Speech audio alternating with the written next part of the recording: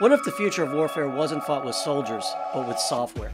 Buried deep inside Israel's top intelligence unit, one colonel built a system powered by AI, designed not just to analyze threats, but to decide what happens next. First came Lavender, the algorithm that ranked people. Then Gospel, the one that tracked them to places. Two algorithms that changed the rules of war, scanning patterns, predicting moves, faster than any human could. But when the two machines start making decisions at the speed of code, where does the human judgment fit in? This is the true story of Colonel Yalv and the moment AI crossed into the battlefield. In a sealed chamber inside Unit 8200, the most secretive and elite signals intelligence division of the Israeli Defense Forces, a quiet revolution in warfare is unfolding. Not with rifles, not with jets, but with code. His name is Yalv, a colonel with a background in both computer science and battlefield command in the high-tech corridors of Tel Aviv. Some whispered he was Israel's Alan Turing, brilliant, driven, and dangerous in how fast he moved. Others called him the architect.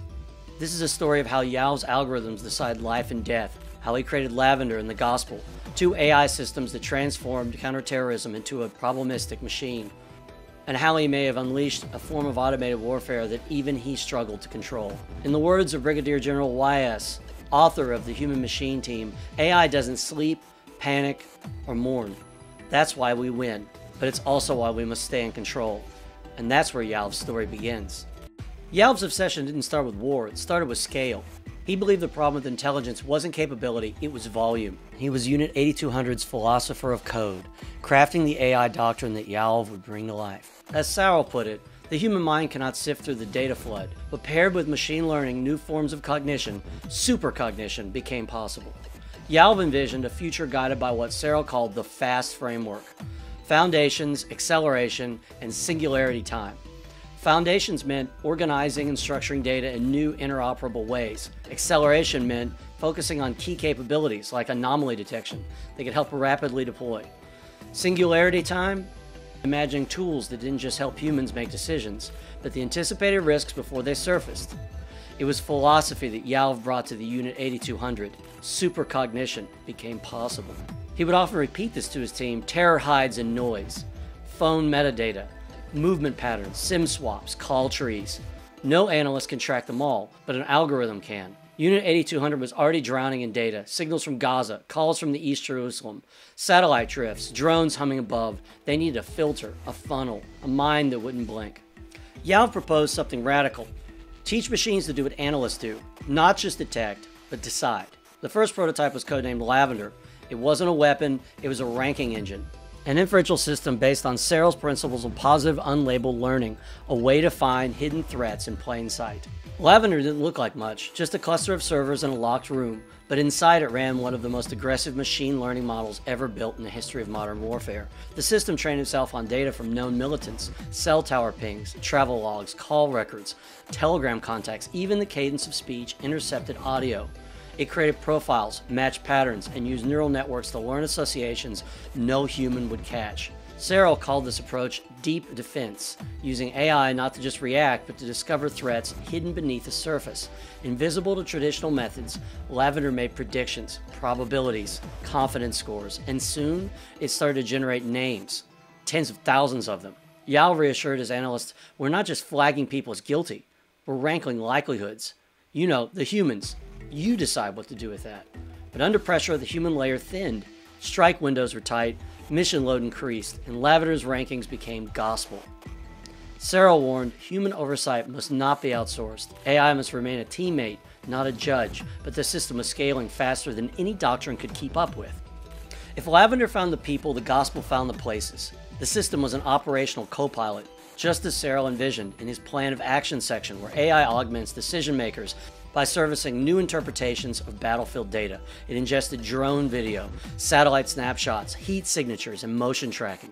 It analyzed building entrances, parking patterns, nighttime activity, and learned not just to see, but to anticipate. This second system was visual. Commanders in the war room began to rely on Gospel's output for more than traditional intel briefings. One officer described the transformation: "We went from maybe 10 verified targets a day to 100. We call it divine efficiency."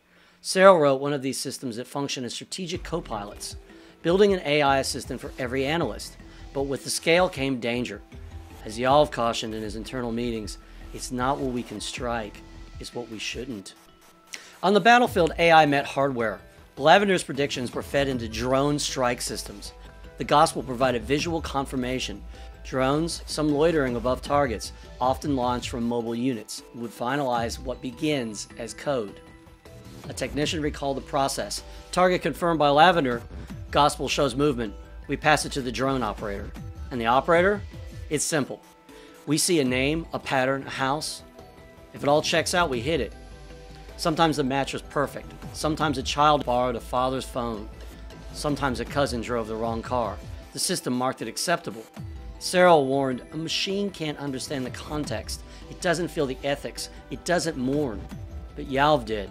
He started noticing patterns the system ignored, and the doubt began to grow.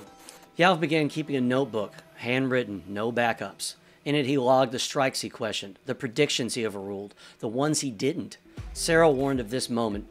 When decisions once made by teams became a silent output of AI rankings, Yalv wrestled with it daily. The system works, he wrote, but at what cost? Lavender is precise, gospel is tireless, but morality wasn't part of the model. The war room remained a hum of terminals and efficiency, but inside Yalv's mind, the noise was deafening. He realized the most dangerous thing wasn't faulty code, it was the perfect logic executed too fast. Later, when whistleblowers emerged, they described an assembly line. Lavender flagged, gospel confirmed, analyst approved, sometimes blindly. One anonymous analyst admitted, sometimes we didn't even open the file. We just clicked yes. There were too many.